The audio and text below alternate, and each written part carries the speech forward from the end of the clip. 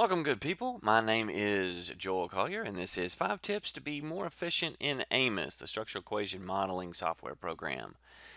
So today I'm going to talk about how to get a little bit more efficient in kind of taking your conceptualization and getting it more kind of a final kind of testable form in AMOS. So let's jump right into it. Tip 1, how to display variable names instead of labels. One of the frustrating things when I first started using AMOS was that the default in AMOS is to display variable labels when you drag and drop into kind of the AMOS working area. And you can see this can be somewhat kind of problematic in just trying to kind of figure out how to save space, because with very large models, you really need to save as much space as you possibly can. So looking in kind of the AMOS graphics window here, I've got a simple kind of unobservable with 3 observable little indicators and error terms right there. And so if we click on the variables in the data set, you can see I've got 3 variables in here. So I was asking about satisfaction. And so you can see the names over here is satisfaction 1, 2, 3. But they have the labels here, which was the actual questions. So this came from kind of an online survey. They gave me a data download, and the actual question that was asked was the label, and then what I had made it, what if its abbreviation was the name. And you can see if I just drag this in here and drop it into kind of an observable, well, it's kind of problematic in the standpoint of, yeah, I've got the whole question, but I don't need the whole question, and now it's kind of lapping over all my other indicators. And if I drag all of these in here, satisfaction 1, 2, and 3, well, then it's just kind of a hot mess a little bit. So even if I move it around, to kind of give me some, kind of see what's going on, it's still really kind of problematic. And so I really just want to display the variable name, not the label, when I'm trying to work with my model. And before I'd kind of figured out kind of how to do this in AMOS, what I was doing was basically just going into SPSS or SAS, and then basically kind of wiping out all of the labels and then copying all the names and then pasting them in there, and then kind of saving it and going back into AMOS. Well, again, I didn't have any idea in AMOS what the actual question wording was while doing that, and so it was kind of problematic. But AMOS has a function to kind of address this. And where we need to go is to go up into the View menu and then go to the Interface Properties. And so if you go into interface properties, you'll see a bunch of tabs out here at the top, but we really want to stick to the one that says miscellaneous here, the MISC. And there's a bunch of check boxes down at the bottom here. Now, if we uncheck the one that says display variable labels, then you can see now we have got just the names that come in when we drag and drop. And so now I have something that's much more easy to use than trying to go back and copy and paste the names in, because I can still see in my variable list what the label is. And so if I've got a problem maybe with one that's not loading very well, I can see, well, that question wording wasn't very good, without having to go back into a previous version of the SPSS. And so it just kind of helps you to be able to see things a little bit quicker. Tip 2. Tip 2 is to change the paper size. The default in AMOS is that your paper, or your kind of working area, if you will, is going to be defaulted to kind of a portrait kind of format. Most models that you're going to create are more kind of left to right, not up to down. And so really you need more space in more kind of a landscape mode than kind of a portrait mode, because everything's really cramped, going left to right in kind of portrait. Well, the way to do that, again, is we're going to go back up to this kind of view menu up here and going to go back to the interface properties, except this time we're going to go to page layout. And you can see if you can put the margins here, but it also says paper size. And so the default on that is portrait letter. So if we change that and we go down to, let's say, landscape letter, you can see now that I've got much more space to kind of work kind of left to right, and maybe even up to, up to down, and even kind of diagonally than I do kind of in a portrait portrait kind of format. And so it just kind of helps you give it a little bit more space, especially with large models. Tip 3. Tip 3 is save the center of the page for structural paths. So if we go back to AMOS, you can see that I've got presented here a full structural model. Full structural meaning that there are measurement properties included with each construct, but there's also structural paths or relationships between constructs here.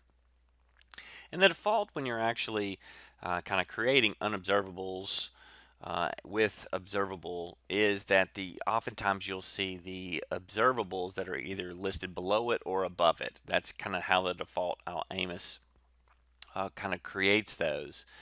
And you can see I've just got a simple model here with 5 constructs where I've got adaptive and this behavior and this other construct called servicescape kind of leading to kind of customer delight. And delight's leading to tolerance to kind of future failures and kind of positive word of mouth. And so I'm looking to kind of understand these relationships, but the way that the model is kind of drawn right now, it's really kind of complicated in the standpoint of it's hard to see the structural paths. Because you can see like adaptive behavior is having to kind of cut through kind of its measurement properties to get there.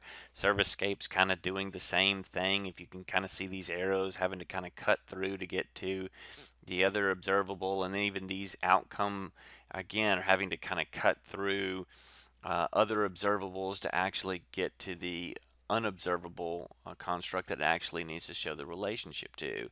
And this is just 5 constructs. Typically you'll see with larger models anywhere 7, 8, 10 plus constructs. What's going to be really difficult to kind of see the relationships, really where you want to kind of focus in on is, kind of seeing, well, what have I got modeled going to what construct? And it gets much more difficult if you don't really kind of save the center of the page for more kind of structural relationships. Now, what I mean by that is you really need to move more of your kind of measurement properties or observables in its error terms to kind of the edge of the page, and then kind of save the center, if you will, for more kind of the structural relationships, because it's just going to make it easier for you to see. So to do this, we need to go up to this icon here in AMOS called Rotate Indicators of Latent Variable. It looks like a circle with an arrow on it. And what this does is it's going to rotate our indicators around. And so we may have to kind of move them as well to kind of pull them off the screen and kind of get them into more kind of a manageable form here. But see, I'm going to rotate these error terms right to the kind of the edge of the page. I want to save kind of the middle for the structural relationships. So we can do this for the other ones too. Just kind of pull those over. I'm going to kind of tighten up everything, kind of move it to the edge. The customer delight's going to have to kind of stay where it's at because it's in the center, so from that standpoint we're just going to leave it as is. But the other ones over here for tolerance for failure, we're going to move that over and kind of get the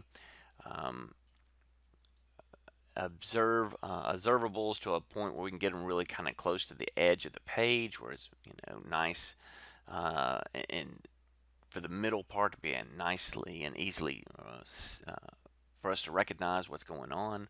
And we're going to do this last one too.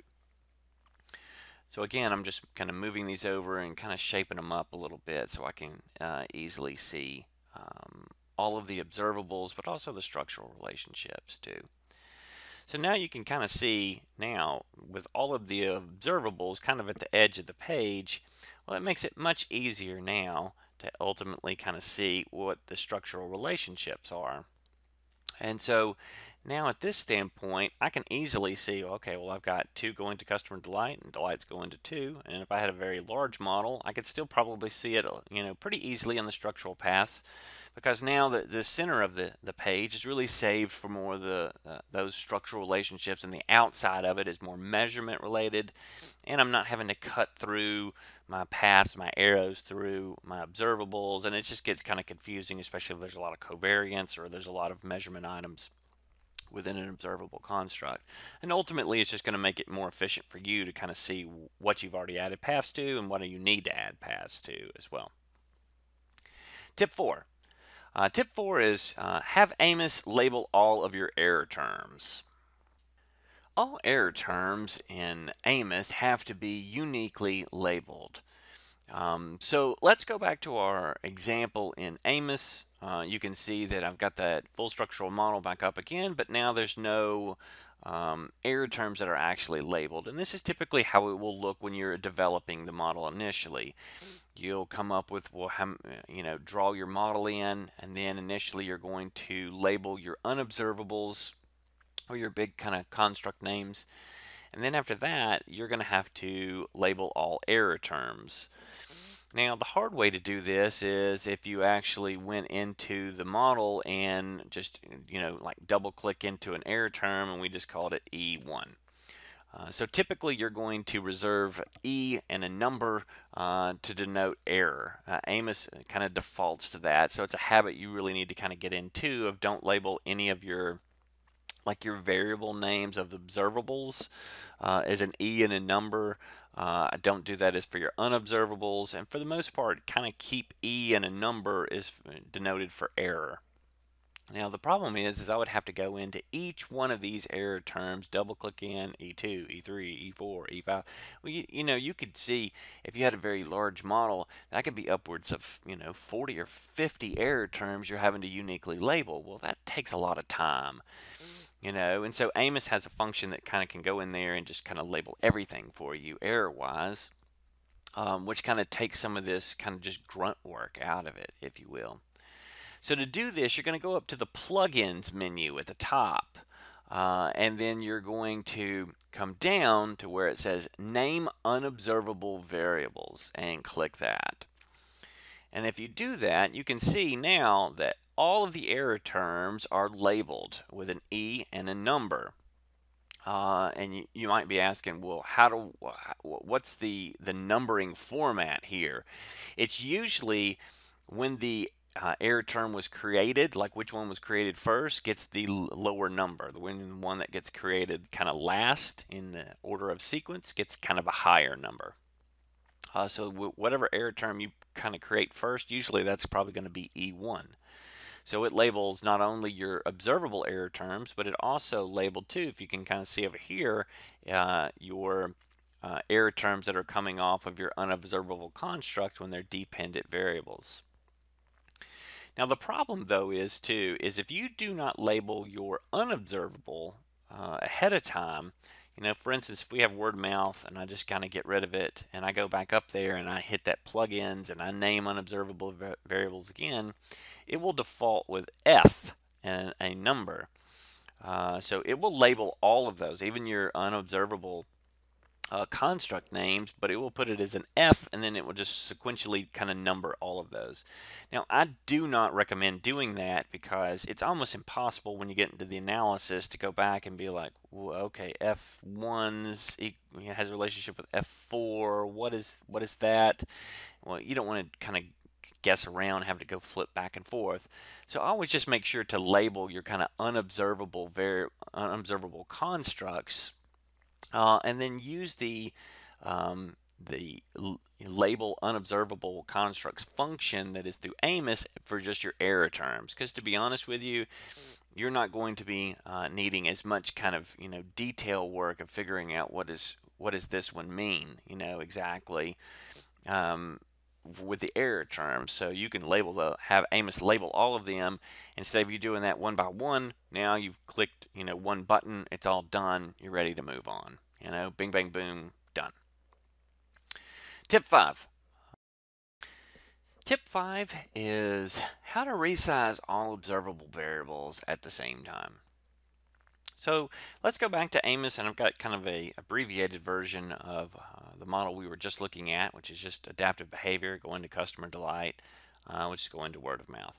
So initially when you may kind of drag and drop your items in your observables into your model, you may find that your variable names are actually a little bit longer than the box that was initially kind of set up for it. You can see an example down here, like the adaptive behavior. All these adapt 1, 2, 3, 4, 5 really isn't contained within the box. You can see the same thing for delight 1, 2, 3, and even word of mouth over here too.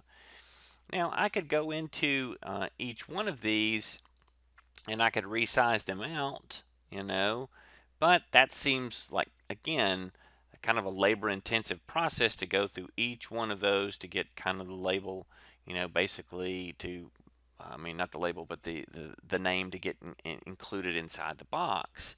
And AMOS has a function that will kind of take care of this for us too. So if we go up to the plugins at the top and you go Resize Observed Variables, what it does is it automatically kind of puts a box, or resizes a box that's going to encompass the variable name in there. So now I can clearly see the entire name within the box for all of my observable variables.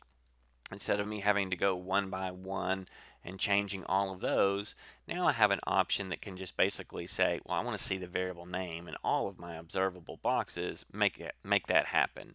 Kind of one click and then it's done. So you don't have to kind of go one by one through all of them. So those are the kind of the 5 tips to be more efficient.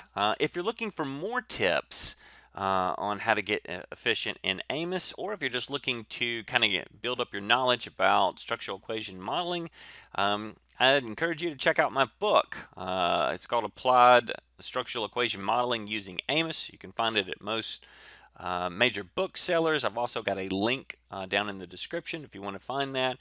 The book covers basic topics such as confirmatory factor analysis, structural equation modeling in regards to structural paths, but also can even address more advanced topics such as mediation, moderation, moderated mediation, categorical variables, and many more, in more kind of a step-by-step kind of how-to kind of explanation. So if you saw value in this video, I would ask that you like and subscribe because there's more videos coming, and I hope y'all have a great day.